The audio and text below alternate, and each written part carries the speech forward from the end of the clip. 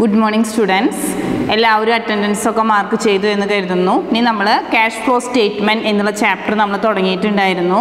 എല്ലാവരും അതിൻ്റെ ആദ്യത്തെ ബേസിക് ആയ കാര്യങ്ങൾ മനസ്സിലായിട്ടുണ്ടാവും എന്ന് കരുതുന്നു.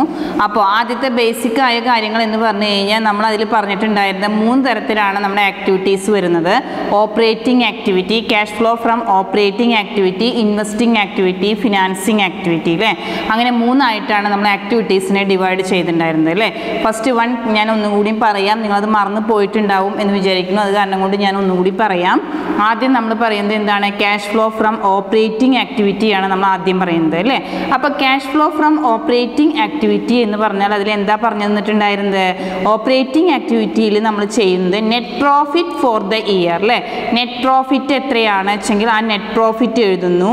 അതിൻ്റെ കൂടെ നോൺ ഓപ്പറേറ്റിംഗ് എക്സ്പെൻസ് ആയ ഗുഡ് വില്ല്, reserve, loss on sale of machinery അങ്ങനെ വരുന്ന നോൺ ഓപ്പറേറ്റിംഗ് എക്സ്പെൻസുകൾ ആഡ് ചെയ്യുകയും അതിൽ നിന്ന് നോൺ ഓപ്പറേറ്റിംഗ് ഇൻകം ലെസ് ചെയ്യുകയുമാണ് ചെയ്യേണ്ടത്. അതാണ് നമ്മൾ ആദ്യത്തെ ക്ലാസ്സിൽ ആദ്യത്തെ ഇതിൽ പറഞ്ഞിട്ടുണ്ടായിരുന്നത് അല്ലേ. അപ്പം നമുക്ക് എന്ത് കിട്ടുന്നു? വർക്കിംഗ് ക്യാപിറ്റൽ ബിഫോർ എന്താ നമുക്ക് കിട്ടുന്നത്? വർക്കിംഗ് ക്യാപിറ്റൽ അല്ലേ. വർക്കിംഗ് ക്യാപിറ്റൽ ബിഫോർ എന്താണ്? ഈ കറണ്ട് അസറ്റും കറണ്ട് ലാബിലിറ്റിയും എഴുതുന്നതിന് മുന്നേ ആയിട്ടുള്ള വർക്കിംഗ് ഇത് കിട്ടുന്നു അല്ലേ. Net profit before working capital changes അല്ലേ. വർക്കിംഗ് ക്യാപിറ്റലിന് മുന്നേ ഉള്ള നെറ്റ് പ്രോഫിറ്റ് എത്രയാ വെച്ചെങ്കിൽ അത് കിട്ടുന്നു. Net profit before working capital changes കിട്ടി അല്ലേ. ഇനി നമ്മൾ അടുത്തത് ചെയ്യാൻ പോകുന്നത് എന്താണെന്ന് വെച്ച് കഴിഞ്ഞാൽ അതിൻ്റെ കൂടെ ഡിക്രീസ് ഇൻ കറണ്ട് അസറ്റ് നമ്മൾ ആഡ് ചെയ്യുന്നു. അതേമാതിരി increase in current asset less ചെയ്യുന്നു. Increase in current liability add ചെയ്യുക, ഡിക്രീസ് ഇൻ കറണ്ട് ലാബിലിറ്റി നമ്മൾ എന്ത് ചെയ്യുന്നു? ലെസ് ചെയ്യുന്നു. അങ്ങനെ ചെയ്ത് കഴിഞ്ഞാൽ നമുക്ക് എന്ത് കിട്ടുന്നു? Profit after working capital changes കിട്ടുന്നു. അതിൽ നിന്ന് നമ്മൾ ടാക്സ് ഈ വർഷം ടാക്സ് കൊടുത്തിട്ടുണ്ടെങ്കിൽ ആ ടാക്സ് കൊടുത്തതും ലെസ് ചെയ്താൽ ക്യാഷ് ഫ്രം ഓപ്പറേറ്റിംഗ് ആക്ടിവിറ്റി കിട്ടും. പിന്നെ നമ്മൾ അടുത്തതുണ്ടായിരുന്നത് ക്യാഷ് ഫ്രം ഇൻവെസ്റ്റിംഗ് ആക്ടിവിറ്റിയാണ് ഞാൻ പറഞ്ഞിട്ടുണ്ടായിരുന്നത് അല്ലേ. ആ ഇൻവെസ്റ്റിംഗ് ആക്ടിവിറ്റിയിൽ നമ്മൾ പറയുന്നത് എന്താണ്? Purchase and sale of fixed asset അല്ലേ. പർച്ചേസ് ഓഫ് ഫിക്സഡ് അസറ്റ് ആണെങ്കിൽ നമ്മുടെ കയ്യിൽ നിന്ന് കാശ് പോയി, സെയിൽ ഓഫ് ഫിക്സഡ് അസറ്റ് ആണെങ്കിൽ നമുക്ക് കാശ് കിട്ടുകയാണ് ചെയ്യുന്നത് അല്ലേ. അപ്പോൾ അതിനനുസരിച്ച് ഞാൻ അഡ്ജസ്റ്റ് ചെയ്യാൻ പറഞ്ഞു. പിന്നെ നമ്മൾ അതിൽ പറയുന്നത് ഡിവിഡൻഡ് റിസീവ്ഡ്, പിന്നെ നമ്മൾ പറഞ്ഞിട്ടുണ്ടായിരുന്നത് ഡിവിഡൻഡ് എത്രയാണോ വെച്ചെങ്കിൽ ഡിവിഡൻഡ് റിസീവ്ഡ് അതിൽ വരും എന്ന് പറഞ്ഞിട്ട് ഇൻട്രസ്റ്റ് റിസീവ്ഡും ഡിവിഡൻഡ് റിസീവ്ഡും ഇൻവെസ്റ്റിംഗ് ആക്ടിവിറ്റീസിൽ വരും എന്ന് പറഞ്ഞിട്ടുണ്ടായിരുന്നു. നെക്സ്റ്റ് വൺ ഏതായിരുന്നു? ഫിനാൻസിങ് ആക്ടിവിറ്റി ആയിരുന്നു അല്ലേ. ഫിനാൻസിങ് ആക്ടിവിറ്റിയിൽ നമുക്ക് പറയാനുള്ളത് എന്താണ്? ഫിനാൻസിങ് ആക്ടിവിറ്റിയിൽ നമ്മൾ ചെയ്യുന്ന issue of shares, redemption of debentures അങ്ങനത്തെ കാര്യങ്ങളൊക്കെയാണ് അതിൽ വരുന്നത് അല്ലേ. അപ്പോൾ അങ്ങനത്തെ കാര്യങ്ങളൊക്കെ വരുമ്പോൾ നമ്മൾ എന്ത് ചെയ്യണം വെച്ചെങ്കിൽ ഇഷ്യൂ ഓഫ് ഷെയർസ്, റിഡംഷൻ. അപ്പോൾ കാശ് കിട്ടുന്നതാണെങ്കിൽ ആഡ് ചെയ്യുക, കാശ് പോകുന്നതാണെങ്കിൽ നമ്മൾ കുറയ്ക്കുകയാണ്. അതിന് നമ്മൾ ബ്രാക്കറ്റ് ഇട്ട് വെക്കുകയാണ് ചെയ്യുക. അങ്ങനെ ബ്രാക്കറ്റ് ഇട്ടിട്ടാണ് നമുക്കത് ചെയ്യാനുള്ളത്. പിന്നെ നമുക്ക് അടുത്തത് പറയാനുള്ളത് ഇതിൻ്റെ കൂടെ നമ്മൾ ഓപ്പണിംഗ് ബാലൻസ് ഓഫ് ക്യാഷ് കൂട്ടിയാൽ നമുക്ക് എന്ത് കിട്ടുന്നു? ക്ലോസിംഗ് ബാലൻസ് ഓഫ് ക്യാഷ് കിട്ടും. അതാണ് നമ്മൾ പറഞ്ഞിട്ടുണ്ടായിരുന്നത്. ഇത്രയും നമ്മൾ ക്ലാസ്സിൽ എടുത്തു. അപ്പോൾ ക്യാഷ് ഫ്ലോ സ്റ്റേറ്റ്മെൻറ്റ് ഇൻഡയറക്റ്റ് മെത്തേഡാണ് നമ്മൾ ചെയ്തത്. ആ ഇൻഡയറക്റ്റ് മെത്തേഡിനെ ഞാൻ ഒന്നും കൂടി നിങ്ങൾക്ക് പറഞ്ഞു തന്നു. അപ്പോൾ നിങ്ങൾക്കൊക്കെ ആ ഓർമ്മ കഴിഞ്ഞ ക്ലാസ്സിനെ ഇത് കഴിഞ്ഞിട്ടുള്ള ഒരു ഓർമ്മ വന്നു എന്ന് വിചാരിക്കുന്നു. നമ്മൾ ആദ്യം എടുക്കുന്നത് operating activity, next one investing activity, next one financing activity. അങ്ങനെയാണ് ക്യാഷ് ഫ്ലോനെ നമ്മൾ 3 ആയിട്ട് ഡിവൈഡ് ചെയ്യുന്നത്. അപ്പം നമുക്ക് ഓരോന്നായിട്ട് കണക്ക് ചെയ്യാം. ആദ്യം ക്യാഷ് ഫ്ലോ ഫ്രം ഓപ്പറേറ്റിംഗ് ആക്ടിവിറ്റിയുടെ കണക്ക് ചെയ്യാം. നിങ്ങൾക്ക് മനസ്സിലാവും എന്ന് വിചാരിക്കുന്നു. കണക്ക് നമുക്ക് നോക്കാം. സിമ്പിളാണ്, ബുദ്ധിമുട്ടൊന്നുമില്ല കേട്ടോ. ശ്രദ്ധിക്കുക കേട്ടോ. Calculate cash from operating activity. ഞാൻ എഴുതാം. കണക്ക് എഴുതിയാലല്ലേ നമുക്കത് ചെയ്താലേ നിങ്ങൾക്കൊരു ഐഡിയ കിട്ടുള്ളൂ. അല്ലാണ്ട് ഞാൻ സൊല്യൂഷൻ മാത്രം ചെയ്താൽ അത് മനസ്സിലാവില്ലേ. അപ്പോൾ കണക്ക് ബോർഡിൻ്റെ മുകളിൽ എഴുതിയിട്ട് നമുക്ക് കണക്ക് ചെയ്യാം കേട്ടോ. അപ്പോൾ calculate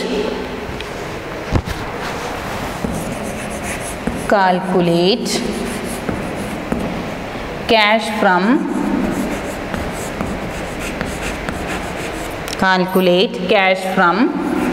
operating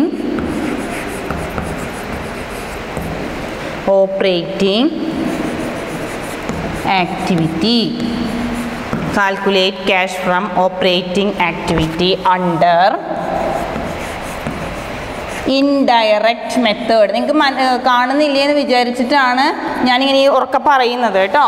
under indirect method. അപ്പോൾ ശ്രദ്ധിക്കുക. നമ്മളിവിടെ പറയുന്നത് എന്താണ്? Calculate cash from operating activity കാണണം. ഏത് മെത്തേഡിലാണ്? ഇൻഡയറക്റ്റ് മെത്തേഡിലാണ് നമുക്ക് ചെയ്യാനുള്ളത്. കണക്ക് എഴുതട്ടെ, ശ്രദ്ധിക്കുക കേട്ടോ.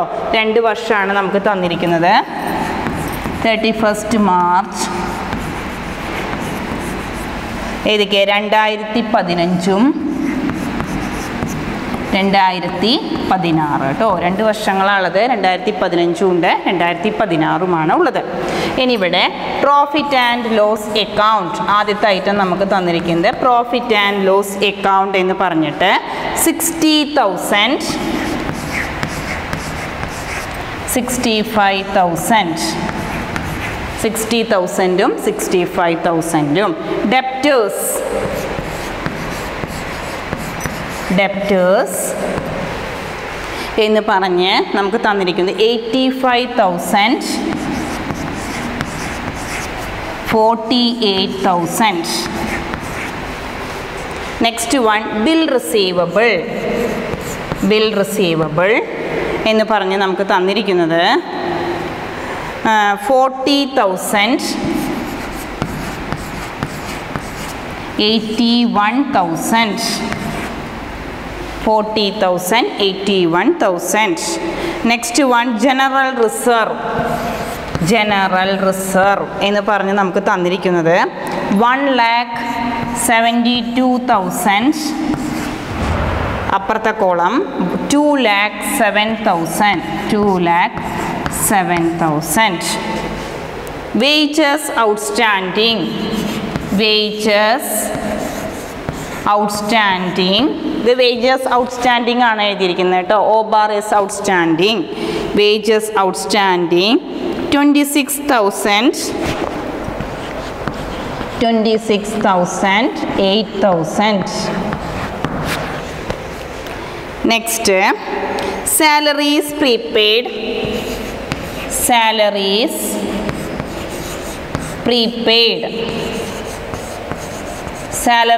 പ്രീപെയ്ഡ് എന്ന് പറഞ്ഞിട്ട് 8,000 10,000 8,000ഉം 10,000ഉം.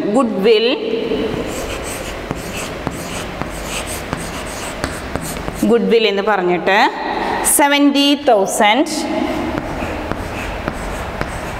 60,000. ഇത്രയും ഐറ്റംസ് ആണ് നമുക്ക് തന്നിരിക്കുന്നത് അല്ലേ. അപ്പം നമുക്ക് എന്താ അവിടെ ചെയ്യേണ്ടത്? Calculate cash from operating activity ആണ് നമ്മളോട് കാണാൻ പറഞ്ഞിരിക്കുന്നത് കേട്ടോ. ശ്രദ്ധിക്കുക നിങ്ങൾ കേട്ടോ. ആദ്യം നമുക്ക് പ്രോഫിറ്റ് ആൻഡ് ലോസ് അക്കൗണ്ട് എന്ന് പറഞ്ഞിട്ട് തന്നിട്ടുണ്ട് 60,000 65,000. 2015 എന്ന് പറയുന്നത് നമ്മുടെ ബേസ് ഇയറും 2016 എന്ന് പറയുന്നത് നമ്മുടെ ഏതാണ്? കറണ്ട് ഇയറുമാണ് അല്ലേ. അപ്പോൾ പ്രോഫിറ്റ് ആൻഡ് ലോസ് അക്കൗണ്ട് എന്ന് പറഞ്ഞിട്ട് 60,000ഉം 65,000 ാണ് തന്നിരിക്കുന്നത്. പിന്നെ ഡെപ്റ്റേഴ്സ് എന്ന് പറഞ്ഞിട്ട് നമുക്ക് തന്നിരിക്കുന്നത് എത്രയാണ്? 85,000 48,000. Bill receivable 40,000 81,000. പിന്നെ ജനറൽ റിസർവ് തന്നിട്ടുണ്ട് 1,72,000ഉം 2,07,000ഉമാണ്. വേജസ് ഔട്ട്സ്റ്റാൻഡിങ് എന്ന് പറയുന്നത് 26,000ഉം 8,000ഉം. പിന്നെ സാലറീസ് പ്രീപെയ്ഡ് എന്ന് പറയുന്നത് 8,000ഉം 10,000ഉമാണ്. പിന്നെ ഗുഡ്വിൽ എന്ന് പറയുന്നത് 70,000ഉം 60,000ഉം. അപ്പോൾ ഇങ്ങനെയാണ് നമ്മുടെ കണക്ക് കിടക്കുന്നത്. അപ്പം നമ്മുടെ ആ ഫോർമാറ്റ് എന്തായിരുന്നു? ഫോർമാറ്റ് ഉണ്ടായിരുന്നത്. അപ്പം നമ്മളോട് ചെയ്യാൻ ഇതിപ്പോൾ എപ്പോഴും എക്സാമിന് ചോദിക്കുന്ന ഒന്നാണ്. Calculate cash from operating activity 4 മാർക്കിൻ്റെ ക്വസ്റ്റ്യൻ ആണ്. ഷുവർ ക്വസ്റ്റ്യൻ ആണ്. ഏത് വർഷത്തെ ക്വസ്റ്റ്യൻ പേപ്പർ എടുത്താലും നിങ്ങൾക്ക് കാണാൻ പറ്റും. അപ്പം ഇതിലിപ്പോൾ നമ്മൾ ആദ്യം എന്ത് ചെയ്യുക വെച്ചെങ്കിൽ പ്രോഫിറ്റ് ഫോർ ദ ഇയർ ആദ്യം എഴുതുന്നു. അതിൻ്റെ കൂടെ നോൺ ഓപ്പറേറ്റിംഗ് എക്സ്പെൻസുകൾ ആഡ് ചെയ്യുക. അതിൽ നിന്ന് നോൺ ഓപ്പറേറ്റിംഗ് ഇൻകം ഉണ്ടെങ്കിൽ ലെസ് ചെയ്യുക. പിന്നെ കറണ്ട് അസറ്റുകൾ നമ്മൾ അഡ്ജസ്റ്റ് ചെയ്യുകയാണ് വേണ്ടത് അല്ലേ. അപ്പോൾ ശ്രദ്ധിക്കുക. ആദ്യം നമുക്ക് കണക്ക് ചെയ്യാൻ ആദ്യം ഞാൻ ഫോർമാറ്റ് വരയ്ക്കട്ടെ, എന്നിട്ട് ചെയ്യാം. ആദ്യം ഞാൻ അതിൻ്റെ ഫോർമാറ്റ് വരയ്ക്കാം കേട്ടോ.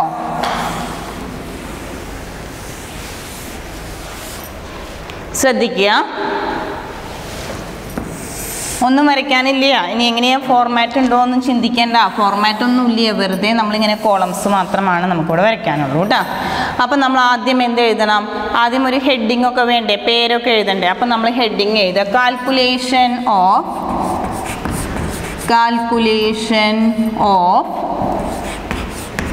Cash from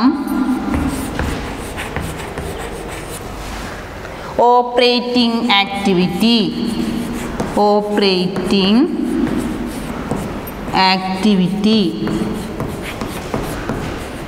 calculate cash from operating activity. ഇത് ക്ലിയർ ആയി എന്ന് വിചാരിക്കുന്നു കേട്ടോ. അപ്പോൾ നമ്മൾ എന്ത് എഴുതുന്നു? Calculation of cash from operating activity എന്ന് എഴുതുക കേട്ടോ. ഇനി നമ്മൾ എന്ത് എഴുതാന്ന് വെച്ചെങ്കിൽ net profit for the year. Net profit for the year. ശ്രദ്ധിക്കുക, net profit for the year എന്ന് എഴുതിയിട്ട് നമ്മൾ എന്ത് ചെയ്യണം എന്ന് വെച്ച് കഴിഞ്ഞാൽ, നമ്മുടെ പ്രോഫിറ്റ് ആൻഡ് ലോസ് അക്കൗണ്ട് തന്നിട്ടുണ്ടല്ലോ, രണ്ടാമത്തെ വർഷം കൂടുതലാണെങ്കിൽ നമുക്കിവിടെ പ്രോഫിറ്റാണ് വരിക. അപ്പോൾ 60 65 അപ്പോൾ നമുക്കിവിടെ എത്ര രൂപ പ്രോഫിറ്റ് വന്നു? 5000 രൂപയാണ് അവിടെ ഇൻക്രീസ് ഉണ്ടായത് അല്ലേ. അപ്പോൾ നമ്മൾ എന്ത് എഴുതുക? പ്രോഫിറ്റ് ഫോർ ദ ഇയർ എന്ന് എഴുതിയിട്ട് 5000. Profit for the year 5000. Clear ആയി എന്ന് വിചാരിക്കുന്നു. ആദ്യത്തെ വർഷം 60,000 ആണ്, പിറ്റത്തെ വർഷം 65 ആണ് വന്നിരിക്കുന്നത്. അപ്പോൾ അത് മൈനസ് ചെയ്യുമ്പോൾ നമുക്ക് 5000 കിട്ടും. അപ്പോൾ പ്രോഫിറ്റ് ഫോർ ദ ഇയർ എന്ന് പറഞ്ഞിട്ട് എത്ര എഴുതുക? 5000 എഴുതുക. ഇനി നെക്സ്റ്റ് ആഡ് എഴുതിയിട്ട് നമ്മുടെ format non operating expense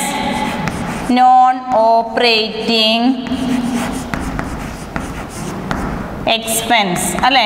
add non operating എക്സ്പെൻസുകൾ നമുക്ക് ആഡ് ചെയ്യണം അല്ലേ. അപ്പോൾ ഇവിടെ നോൺ ഓപ്പറേറ്റിംഗ് എക്സ്പെൻസ് പറഞ്ഞിട്ട് നോക്കൂ, ഏതൊക്കെയാണ് നമുക്ക് നോൺ ഓപ്പറേറ്റിംഗ് എക്സ്പെൻസിൽ പറയാൻ പറ്റുക? നിങ്ങൾക്ക് അറിയാലോ ഏതൊക്കെയാ? ഡിപ്രീസിയേഷൻ, ഗുഡ് വില്ല്, പ്രിലിമിനറി എക്സ്പെൻസ്, റിസർവ്, അങ്ങനത്തെ ഐറ്റംസ് ഒക്കെയാണ് നോൺ ഓപ്പറേറ്റിംഗ് എക്സ്പെൻസ് എന്ന് ഞാൻ പറഞ്ഞു തന്നിട്ടുണ്ടല്ലോ അല്ലേ. അപ്പോൾ ഇതിൽ നോൺ ഓപ്പറേറ്റിംഗ് എക്സ്പെൻസ് ഏതാണെന്ന് നോക്കിയിട്ട് പറയൂ. ജനറൽ റിസർവ് ഉണ്ട് അല്ലേ. ജനറൽ റിസർവ് എന്ന് പറയുന്നത് 1,72,000 ഉണ്ട്, 2,07,000 ആയി അല്ലേ. അപ്പോൾ അവ തമ്മിലുള്ള ഡിഫറൻസ് കാണുക. എത്രയാണ് ഡിഫറൻസ് വരിക? ജനറൽ റിസർവിൻ്റെ ഡിഫറൻസ് എത്രയാണ് വരിക എന്ന് വെച്ചെങ്കിൽ അത് കണ്ടുപിടിക്കുക. Add general reserve 2,07,000 minus 1,72,000. അപ്പം നമുക്ക് കിട്ടുന്നത് 35,000.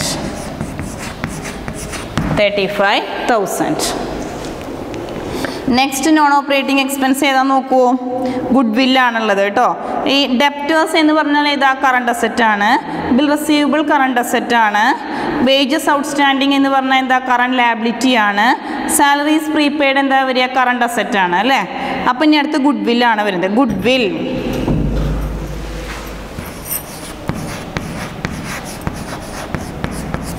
വിൽ എന്ന് പറയുന്നത് 70,000 60,000 അല്ലേ. അപ്പം നമ്മൾ 70,000 മൈനസ് 60,000 എത്ര വന്നു? 10,000. 35,000 പിന്നെ എത്ര വന്നു? 10,000 ആണ് വന്നിരിക്കുന്നത് അല്ലേ. അപ്പോൾ എത്രയാണ് വരിക ടോട്ടൽ? 35ഉം 10ഉം കൂടി കൂട്ടിയാൽ 45. 45,000 5,000 എത്ര കിട്ടി? 50,000. 50,000 കിട്ടി. ക്ലിയർ ആയി എന്ന് വിചാരിക്കുന്നു കേട്ടോ. ഇനി നമ്മൾ ഇതെന്താ സംഭവം എഴുതാൻ പറ്റുക? പറയൂ. Net profit before working capital changes. നിങ്ങൾ ഫുൾ എഴുതാൻ നോട്ട്ബുക്കിലേട്ടോ. ഞാൻ വർക്കിംഗ് ക്യാപിറ്റലിനാണ് ഇവിടെ W കുത്ത് C എന്ന് എഴുതിയിരിക്കുന്നത്. നിങ്ങൾ ഫുൾ എഴുതണം. അപ്പോൾ ക്ലിയർ ആയി എന്ന് വിചാരിക്കുന്നു. First one net profit for the year നമ്മൾ എഴുതി. അതിൻ്റെ കൂടെ നോൺ ഓപ്പറേറ്റിംഗ് എക്സ്പെൻസുകൾ ഏതൊക്കെയാണ് കൂട്ടാനുള്ള? General റിസർവും good വില്ലുമാണുള്ളത്. അത് കൂട്ടി നമ്മൾ എഴുതി. പിന്നെ അപ്പോൾ നമുക്ക് എന്ത് കിട്ടി? Net profit before working capital changes കിട്ടി അല്ലേ. ശ്രദ്ധിക്കുക, നമുക്ക് പതുക്കെ ചെയ്താൽ മതി. മനസ്സിലാക്കിയിട്ട് പതുക്കെ ചെയ്യാം കേട്ടോ. യാതൊരു തിരക്കൂല്ല, പതുക്കെ ചെയ്യാം. Next one debtors. ഡെപ്റ്റേഴ്സ് എന്ന് പറയുന്നത് നോക്കൂ 85,000 ആണ് ഫസ്റ്റ് ഇയറിൽ, സെക്കൻഡ് ഇയറിൽ 48,000 ആയി. ശ്രദ്ധിക്കുക, മനസ്സിലാക്കിയിട്ട് ചെയ്യാം. അപ്പോൾ ഡെപ്റ്റേഴ്സ് എന്ന് പറയുന്നത് ഫസ്റ്റ് ഇയറിൽ 85,000ഉം സെക്കൻഡ് ഇയറിൽ 48,000ഉം ആണ് ഉണ്ടായത് അല്ലേ. അപ്പോൾ ഇവിടെ എന്താ സംഭവിച്ചത്? ഡിക്രീസ് ആണോ ഇൻക്രീസ് ആണോ ഉണ്ടായത്? പറയൂ. ബേസ് ഇയർ നമ്മുടെ 2015ഉം കറണ്ട് ഇയർ 2016ഉം ആണ് അല്ലേ. അപ്പോൾ ഇവിടെ 85 ഉള്ളത് 48 ആയി എന്നാണ് പറയുന്നത്. അപ്പോൾ ഡിക്രീസ് ആണ് ഉണ്ടായത്. ഡിക്രീസ് ഇൻ കറണ്ട് അസറ്റ് നമ്മൾ പഠിച്ചുല്ലോ, ഫോർമാറ്റ് പഠിച്ചില്ലേ? ഡിക്രീസ് ഇൻ കറണ്ട് അസറ്റ് വരുമ്പോൾ എന്ത് ചെയ്യണം? ആഡ് ചെയ്യണം അല്ലേ.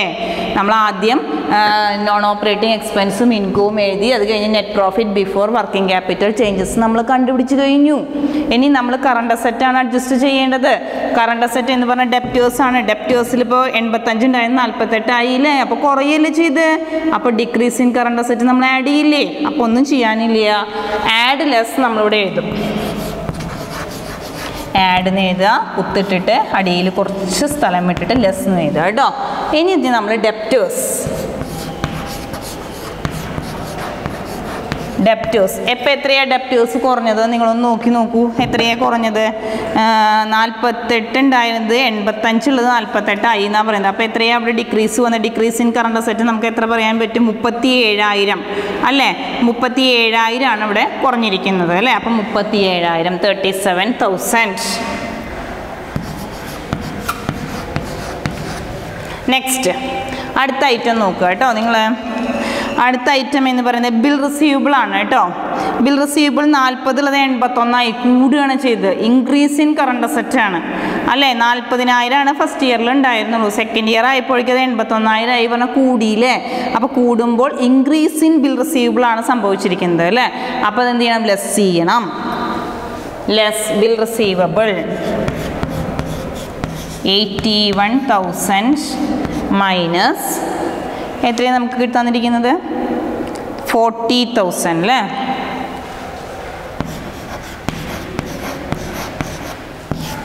81,000 മൈനസ് 40,000 എത്ര വരും? 41,000 തന്നെ അല്ലേ. 41,000.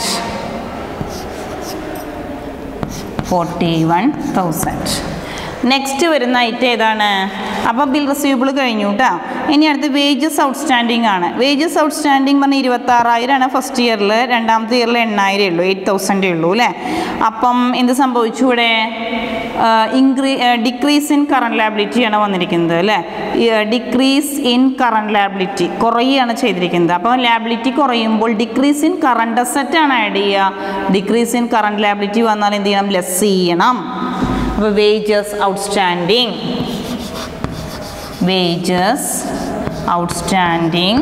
എങ്ങനെയാണ് വരുന്നത് സംഖ്യ നോക്കൂ. എങ്ങനെയാണ്? 26,000 മൈനസ് 8,000. 26,000 മൈനസ് 8,000. അപ്പോൾ എത്രയായി? 26,000 നിന്ന് 8,000 പോയി കഴിഞ്ഞാൽ ബാക്കി എത്ര കിട്ടും? 18,000.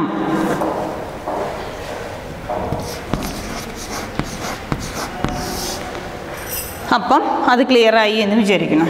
നെക്സ്റ്റ് വൺ സാലറി പ്രീപെയ്ഡ് ആണ് പറയുന്നത് അല്ലേ. സാലറി പ്രീപെയ്ഡ് എന്ന് പറയുന്നത് 8,000ഉം 10,000ഉം ആണ് അല്ലേ. അപ്പോൾ സാലറി പ്രീപെയ്ഡ് പറഞ്ഞാൽ 8,000 ഉണ്ടായിരുന്നത് എത്രയായിട്ട് മാറി? 10,000 ആയിട്ട് മാറുകയാണ് ചെയ്തത് അല്ലേ. അപ്പോൾ ഇവിടെ കൂടുകയാണ് ചെയ്തത്. കറണ്ട് അസറ്റാണ് സാലറി പ്രീപെയ്ഡ് എന്ന് പറഞ്ഞ അസറ്റാണ്, current അസറ്റാണ്. Increase in current asset less അല്ലേ. ഡിക്രീസ് ഇൻ കറണ്ട് അസറ്റ് അല്ലേ ആഡ് ചെയ്യുക. അപ്പോൾ ഇൻക്രീസ് ഇൻ കറണ്ട് അസറ്റ് ആണ് ഇവിടെ വന്നിരിക്കുന്നത്. അപ്പോൾ ലെസ്. അപ്പോൾ സാലറി പ്രീപെയ്ഡ്, സാലറീസ് പ്രീപെയ്ഡ് എത്ര വരും? സാലറി പ്രീപെയ്ഡ് എന്ന് പറഞ്ഞിട്ട് നമുക്ക് തരിക എത്രയാണ്? 10,000ഉം 8,000ഉം ആണ് അല്ലേ. അപ്പം 10,000 മൈനസ് 8,000 അപ്പോൾ 2,000. ശ്രദ്ധിക്കുക കേട്ടോ. നമുക്ക് പതുക്കെ ചെയ്താൽ മതി, മനസ്സിലാക്കി ചെയ്താൽ മതി. കിട്ടണില്ലെങ്കിൽ വീണ്ടും നോക്കാം. ഒന്നും കൂടി നെറ്റ് പ്രോഫിറ്റ് എഴുതി നമ്മൾ അതിൻ്റെ കൂടെ നോൺ ഓപ്പറേറ്റിംഗ് എക്സ്പെൻസുകൾ ഏതൊക്കെയാണ്, റിസർവ്, ഗുഡ് വില്ല് അങ്ങനത്തെ ഐറ്റംസ് ആണ്, അതൊക്കെ നമ്മൾ ആഡ് ചെയ്തു. അപ്പോൾ 45,000 നമ്മൾ ആഡ് ചെയ്തു അതിൻ്റെ കൂടെ. അപ്പോൾ നമുക്ക് net profit before working capital changes കിട്ടി. അതിന് increase or decrease in current asset നോക്കുക. കറണ്ട് അസറ്റ് മാത്രമല്ല current asset and current liability നോക്കുക. അപ്പോൾ ആദ്യം ഡെപ്റ്റേഴ്സ് ആണ് ഉണ്ടായിരുന്നത്. ഒന്നുകൂടി മനസ്സിലാവാത്തവർക്ക് വേണ്ടി വീണ്ടും പറയുന്നത്. ഡെപ്റ്റേഴ്സ് 85,000 ഉണ്ടായിരുന്നത് 48,000 ആയി. അപ്പോൾ എന്താ ഡെപ്റ്റേഴ്സിൻ്റെ എമൗണ്ട് കുറയുകയാണ് ചെയ്തത്. ഡിക്രീസ് ഇൻ ഡെപ്റ്റേഴ്സ് ആണ് വന്നത്. അപ്പോൾ നമ്മൾ ഡിഫറൻസ് കണ്ടിട്ട് ഡെപ്റ്റേഴ്സിന് 37,000 എഴുതി. അതേമാതിരി തന്നെ ഡെപ്റ്റേഴ്സ് കഴിഞ്ഞാൽ ഇനി ബിൽ റിസീവബിൾ ആണ്. ബിൽ റിസീവബിൾ 40 ഉള്ളത് 81 ആയി അല്ലേ. 40 ഉള്ളത് 81 ആയി എന്ന് പറഞ്ഞാൽ എന്താ സംഭവിച്ചത്, ഇവിടെ കൂടില്ലേ ചെയ്തത്. കറണ്ട് അസറ്റ് കൂടിയാൽ നമ്മൾ എന്ത് ചെയ്യണം, ലെസ് ചെയ്യണം. അപ്പോൾ നമ്മൾ ബിൽ റിസീവബിൾ ലെസ്സിൽ എഴുതി. നെക്സ്റ്റ് വന്നത് ഏതാണ്, വേജസ് ഔട്ട്സ്റ്റാൻഡിങ് ആണ് അല്ലേ. വേജസ് ഔട്ട്സ്റ്റാൻഡിങ് എന്ന് പറയുന്നത് എത്രയാണ് ഉണ്ടായിരുന്നത്, 26,000 ആണ് ഉണ്ടായിരുന്നത്. ആ 26,000 എത്രയായിട്ട് മാറി, 8,000 അല്ലേ. അപ്പോൾ ഇവിടെ എന്താ, വേജസ് പറഞ്ഞാൽ കറണ്ട് ലാബിലിറ്റിയാണ്, ഔട്ട്സ്റ്റാൻഡിങ് ഒക്കെ ലാബിലിറ്റീസ് ആണ്. ആ ലാബിലിറ്റി ഡിക്രീസ് ചെയ്തു അല്ലേ. അപ്പോൾ അത് ലെസ് ചെയ്യണം അല്ലേ. Decrease in current liability less ചെയ്തു. അപ്പോൾ നമ്മൾ ലെസ് ചെയ്ത് 26,800 കഴിച്ചു, ബാക്കി 18,000 എഴുതി. നെക്സ്റ്റ് വൺ ഏതായിരുന്നു, സാലറി പ്രീപെയ്ഡ് ആയിരുന്നു അല്ലേ. അപ്പോൾ സാലറി പ്രീപെയ്ഡ് എന്ന് പറയുന്നത് നമ്മൾ എന്ത് ചെയ്തു നോക്കൂ, എന്താ സംഭവിച്ചത്. സാലറി പ്രീപെയ്ഡ് 8,000 ഉണ്ടായിരുന്നത് 10,000 ആയി എന്നാണ് പറയുന്നത്. 8,000 ഉണ്ടായിരുന്നത് 10,000 ആയി എന്ന് പറയുന്നു. അപ്പോൾ ഇവിടെ എന്താ സംഭവിച്ചത്, ഇൻക്രീസ് ചെയ്യാണ് ചെയ്തിരിക്കുന്നത് അല്ലേ. ഡിക്രീസ് ഇൻ കറണ്ട് അസറ്റ് ആണ് ആഡ് ചെയ്യുക, ഇൻക്രീസ് വന്നാൽ ലെസ് ചെയ്യണം. അപ്പോൾ ലെസ് ചെയ്തു 2,000 എഴുതി കേട്ടോ. ഇത്രയും ഞാൻ ചെയ്തിട്ടുള്ളൂ. മനസ്സിലായി എന്ന് കരുതുന്നു. ഇനി നമ്മൾ സാധാരണ മാതിരി ആഡ് ചെയ്യാനുള്ളത് ആഡ് ചെയ്യുക, ലെസ് ചെയ്യാനുള്ളത് ലെസ് ചെയ്യുക കേട്ടോ. 37,000. 50ഉം 37ഉം കൂടി കൂട്ടിയാൽ എത്ര വന്നു, 87,000 അല്ലേ. നമ്മളിവിടെ വരയ്ക്കുന്നു. 18 2 20, 20 40 20 60 61,000. ശരിയല്ലേ ചെയ്തത്. 87 61 പോയാൽ ബാക്കി 26,000. അപ്പോൾ അതെന്താ നമ്മളിതിൻ്റെ നേരെ എഴുതേണ്ടത്, പറയൂ എന്താ നമ്മൾ എഴുതേണ്ടത്, എന്താ എഴുതേണ്ടത്, cash from operating activity. Cash from operating activity. ഇത്രയേ നമുക്ക് ചെയ്യാനുള്ളൂ. Cash from operating activity clear ആയി എന്ന് വിചാരിക്കുന്നു അല്ലേ. അപ്പോൾ ഇത് മനസ്സിലായോ, ഇതിൽ വല്ല സംശയം ഉണ്ടോ, ഇനി നിങ്ങൾക്കിത് മനസ്സിലായിട്ടുണ്ടാവും എന്ന് കരുതുന്നു. അപ്പോൾ നമ്മൾ calculation first step, ഏതിലെ first step, cash flow സ്റ്റേറ്റ്മെൻറ്റിൻ്റെ first സ്റ്റെപ്പായ cash flow from operating ആക്ടിവിറ്റിയാണ് നമ്മൾ ചെയ്തത്. അതിലാദ്യം നമ്മൾ നെറ്റ് പ്രോഫിറ്റ് എഴുതി, അതിൻ്റെ കൂടെ നമ്മൾ നോൺ ഓപ്പറേറ്റിംഗ് എക്സ്പെൻസുകൾ ആഡ് ചെയ്തു. നോൺ ഓപ്പറേറ്റിംഗ് ഇൻകം വരുന്നുണ്ടെങ്കിൽ അത് ലെസ് ചെയ്യണം കേട്ടോ, വന്നിട്ടില്ല അത് കാരണം നമ്മളത് എഴുതിയിട്ടില്ല. പിന്നെ കറണ്ട് അസറ്റും കറണ്ട് ലാബിലിറ്റിയുടെ അഡ്ജസ്റ്റ്മെൻറ്റ് ചെയ്തു. അത് കഴിഞ്ഞപ്പോൾ നമുക്ക് എന്ത് കിട്ടി, ക്യാഷ് ഫ്രം ഓപ്പറേറ്റിംഗ് ആക്ടിവിറ്റി. ഇതാണ് നമ്മുടെ ഫസ്റ്റ് മെത്തേഡ്. അപ്പോൾ ഈ ഫസ്റ്റ് മെത്തേഡ് മാത്രം 4 മാർക്കിൻ്റെ ക്വസ്റ്റ്യൻ ആയിട്ട് ചോദിക്കാറുണ്ട്. അപ്പോൾ ഇതിൻ്റെ ഒരു 1-2 കണക്കുകൾ ചെയ്തിട്ട് നമുക്ക് എന്ത് ചെയ്യാം, അടുത്ത കണക്കിലോട്ട് പോവാം. ശ്രദ്ധിക്കുക. ഇനി നെക്സ്റ്റ് ക്വസ്റ്റ്യൻ പറയാം കേട്ടോ. നെക്സ്റ്റ് ക്വസ്റ്റ്യൻ മായ്ക്കാൻ ഞാനിത്, എന്നിട്ട് അടുത്തത് എഴുതാം കേട്ടോ.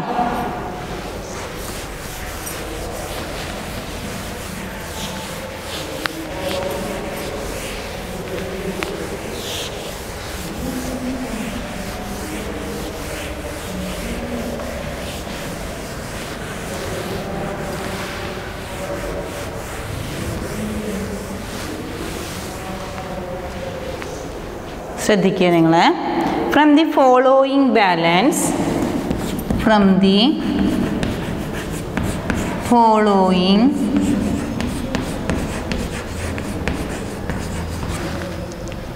Balance calculate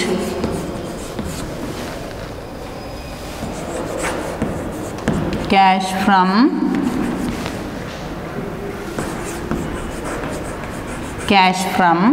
operating activity.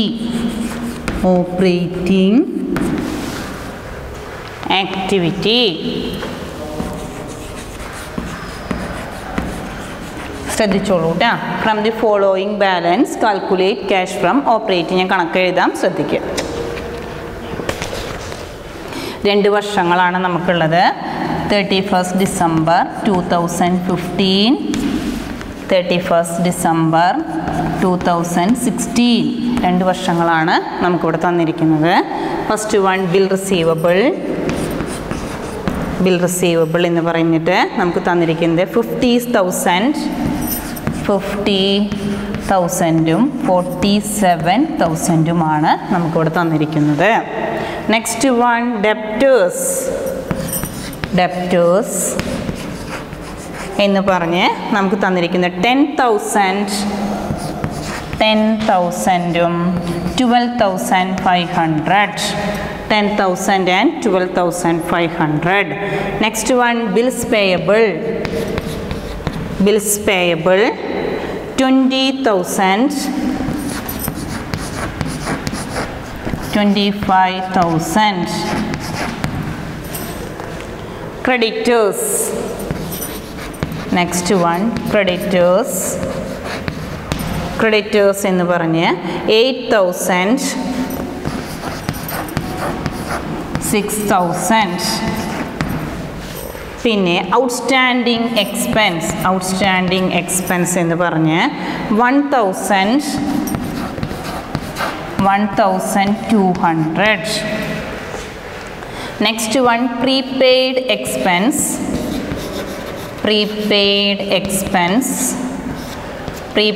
Expense എന്ന് പറഞ്ഞ് നമുക്ക് തന്നെ 800, 700. പിന്നെ accrued income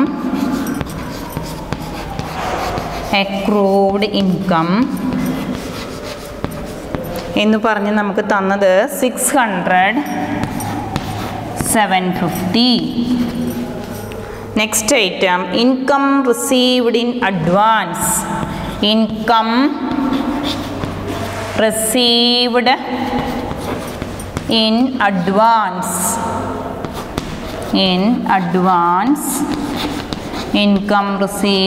അഡ്വാൻസ് എന്ന് പറഞ്ഞ് തന്നിരിക്കുന്നത് 800-ഉം 250-യുമാണ്. 250. Last one profit made during the year. Profit made during the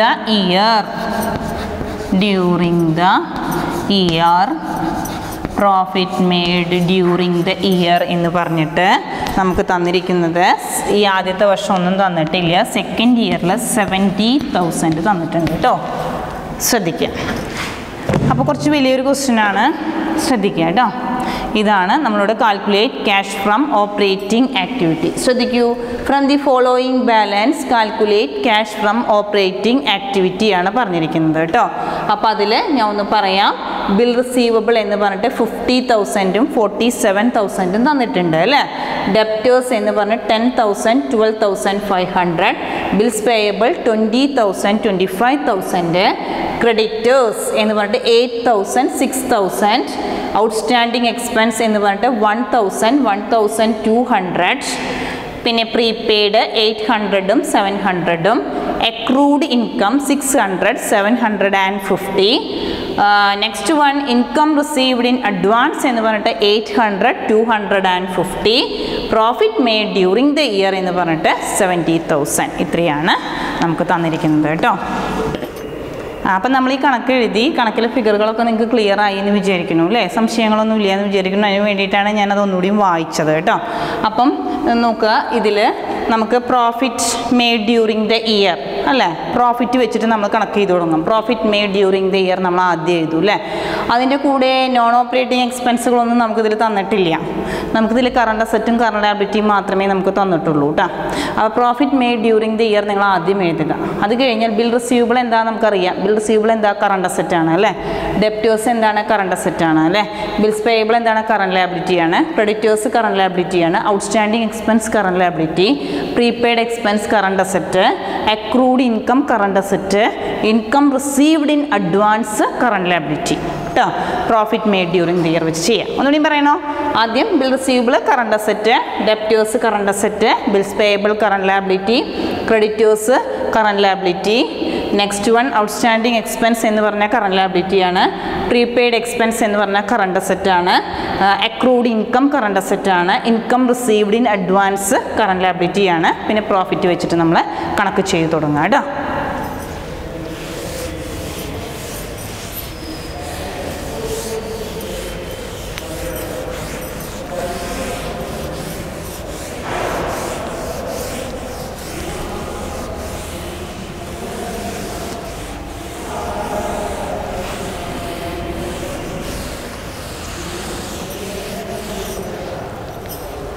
ശ്രദ്ധിക്കുക. അപ്പോൾ നമ്മൾ ആദ്യം ഹെഡിങ് എഴുതണം അല്ലേ. ഹെഡിങ് എന്താ എഴുതേണ്ടത്? പറയൂ. Calculation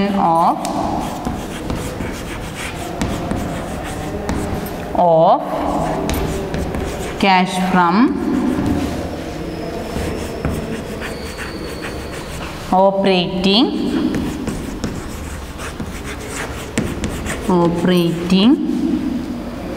activity. Calculation of cash from operating activity കേട്ടോ.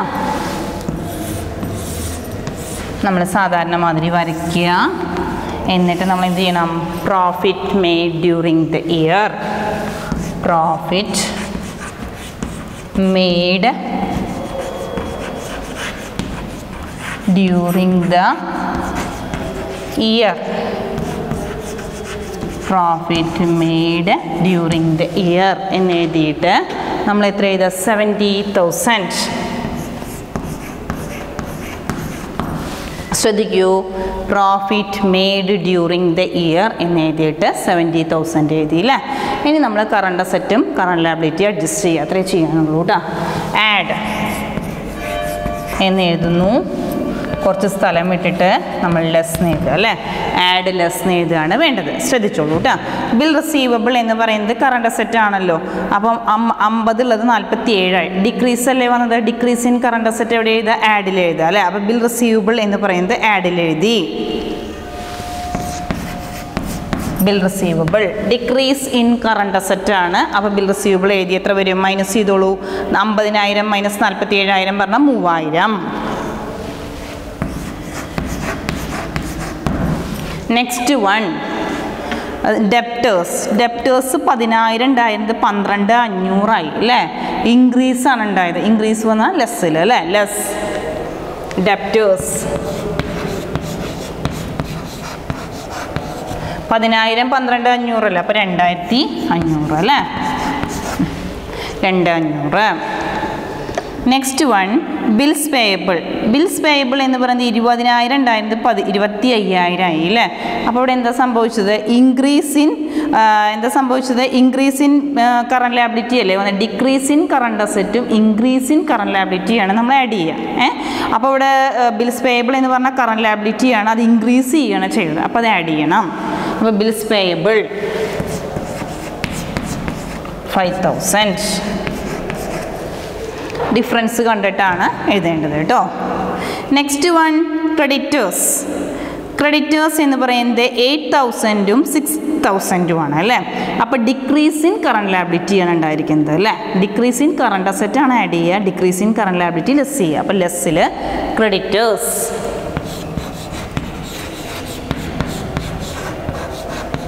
അല്ലേ. അപ്പോൾ ക്രെഡിറ്റേഴ്സ് എന്ന് പറഞ്ഞിട്ട് മനസ്സിലാക്കി ചെയ്താൽ മതി. തിരക്ക് പിടിക്കേണ്ട. 8,000ഉം 6,000ഉം ആണ്. അപ്പോൾ 8,000 6,000 പോയാൽ ബാക്കി 2,000.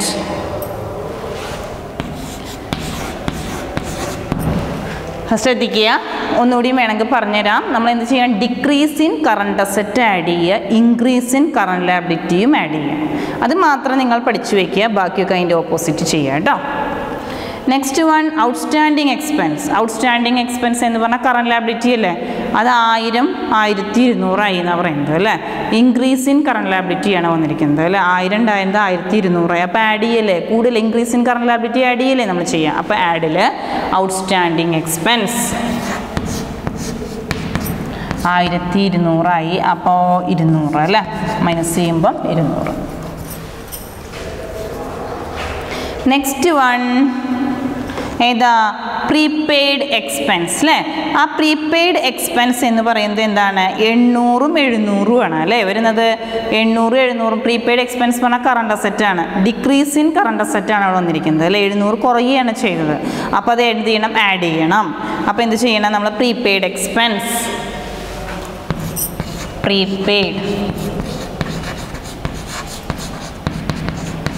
പ്രീപെയ്ഡ് എക്സ്പെൻസ് 100 കേട്ടോ. അപ്പോൾ ഇത് ക്ലിയർ ആയി എന്ന് വിചാരിക്കുന്നു. നെക്സ്റ്റ് ഐറ്റം അക്രൂഡ് ഇൻകം എന്ന് പറഞ്ഞാൽ കറണ്ട് അസറ്റ് ആണ്. അക്രൂഡ് ഇൻകം എത്രയാണ് 600 ഉള്ളത് 750 ആയി അല്ലേ. ഇൻക്രീസ് ഇൻ കറണ്ട് അസറ്റ് ആണ് വന്നിരിക്കുന്നത്. അപ്പോൾ ലെസ് ചെയ്യണം. അക്രൂഡ് ഇൻകം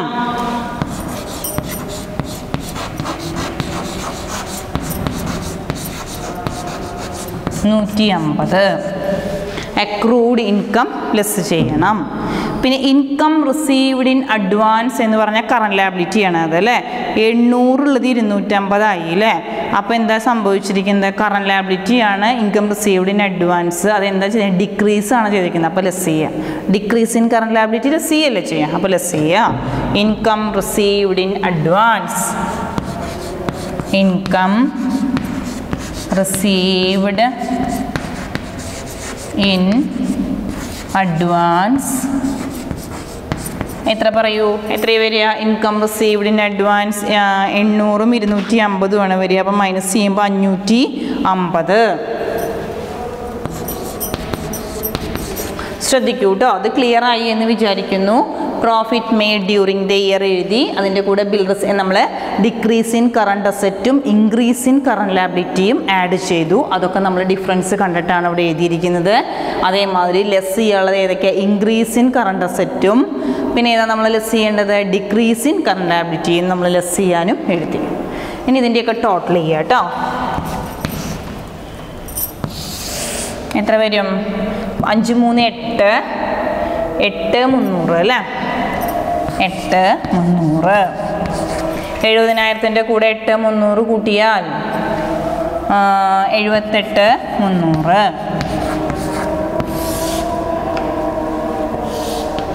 അതിൽ നിന്ന് ലെസ് ചെയ്യാനുള്ളത് 4 500 4 500ഉം എത്രയാണ് 150 5 200 വരും അല്ലേ. 5 200 5 200 വന്നു. അപ്പം മൈനസ് ചെയ്യുമ്പോൾ 73 100 ശരിയല്ലേ കേട്ടോ. 2 1 3 5 3 8 7. അപ്പം നെറ്റ് എന്താ എഴുതേണ്ടത് നമ്മൾ ക്യാഷ് ഫ്രം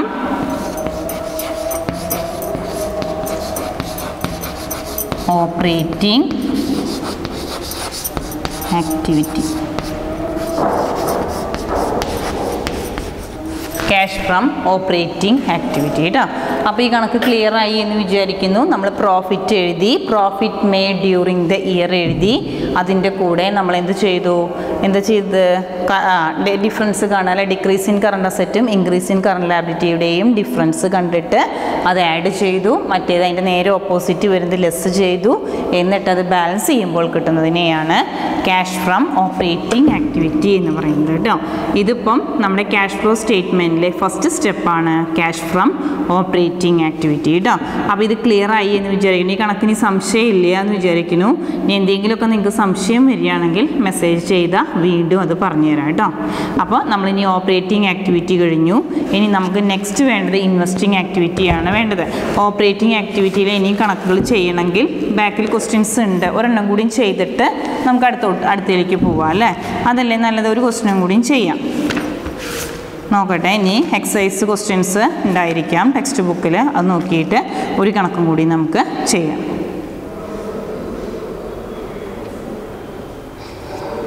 ഇതിൽ നമുക്ക് ഒരെണ്ണം കൂടിയും ഫ്രം ദി ഒരു കണക്ക് ചെയ്യാം കേട്ടോ. ഒരു പ്രോബ്ലം കൂടി ചെയ്യാം.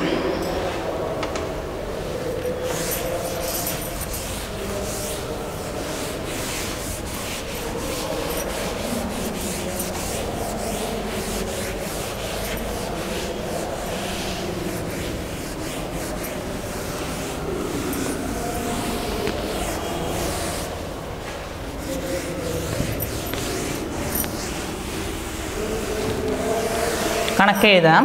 ശ്രദ്ധിക്കുക. ആദ്യം ഈ കണക്ക് നമുക്ക് എഴുതാം. ആദ്യം നമുക്ക് തന്നിരിക്കുന്നത് from the following balance, from the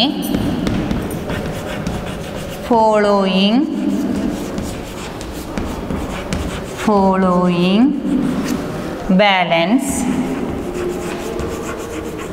calculate cash from operating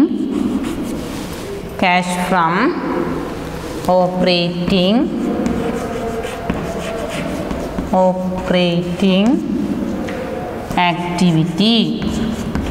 From the following balance calculate cash from operating activity. Items പറയാം. ആദ്യം നമ്മൾ രണ്ട് സൈഡിൽ ആദ്യം എന്തൊക്കെയാണ് നമുക്ക് എഴുതാനുള്ളത് വെച്ചെങ്കിൽ എഴുതുക. 2015 2016 കേട്ടോ. Items first one bill receivable 10,000 12,500. Next one debtors 50,000 47,000. Next one debtors കഴിഞ്ഞ next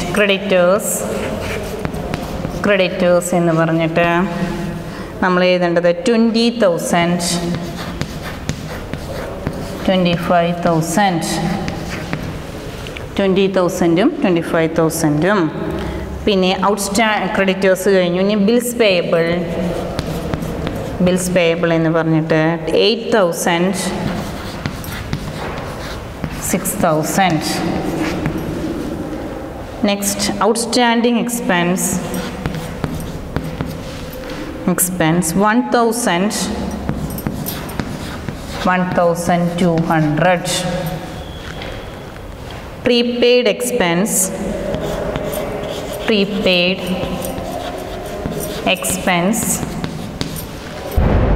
800 700. Accrued income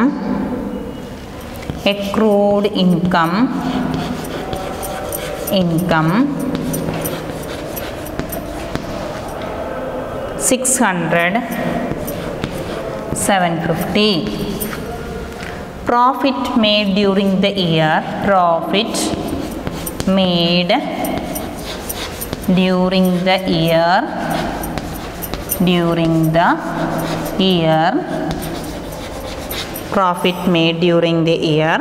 1,30,000. ശ്രദ്ധിക്കുക കേട്ടോ. അപ്പോൾ ഇതാണ് ക്വസ്റ്റ്യൻ ഉള്ളത്. നമുക്കിതിൽ calculate from the following balance calculate cash from operating activity എന്നുള്ളതാണ്. ബിൽ റിസീവബിൾ ഞാൻ ഓരോ ഐറ്റംസ് പറയാം. ബിൽ റിസീവബിൾ എന്ന് പറഞ്ഞാൽ എന്താണ്? Current അസെറ്റാണ്. Debtors current അസെറ്റാണ്. Creditors current liability ആണ്. Bills payable current liability. Outstanding expense current liability. Prepaid expense current asset. Accrued income ഏതാണ്? Current asset. Profit made during the year. ഇത് നിങ്ങൾ ഹോംവർക്കായിട്ട് അടുത്ത ദിവസത്തേക്ക് ചെയ്യുക കേട്ടോ. അപ്പോൾ ഇതിൽ current asset, bill receivable, debtors, പിന്നെ പ്രീപെയ്ഡ് എക്സ്പെൻസ്, അക്രൂഡ് ഇൻകം, ഇത്രയാണ് കറണ്ട് അസെറ്റ്. കറണ്ട് ലാബിലിറ്റി എന്ന് പറയുന്നത് creditors, bills payable, outstanding expense, അത്രയും കറണ്ട് ലാബിലിറ്റിയാണ് കേട്ടോ. അപ്പോൾ ഇത് ക്ലിയർ ആയി എന്ന് വിചാരിക്കുന്നു. നമ്മൾ ഈ ക്ലാസ്സിൽ ക്യാഷ് ഫ്ലോ സ്റ്റേറ്റ്മെൻറ്റിൻ്റെ ഫസ്റ്റ് ടോപ്പിക്ക് പറഞ്ഞു കഴിഞ്ഞു. Cash from operating activity. ഇനി നമുക്ക് നെക്സ്റ്റ് ദിവസം അടുത്തത് എടുക്കാം കേട്ടോ. ശരി, ഓക്കെ.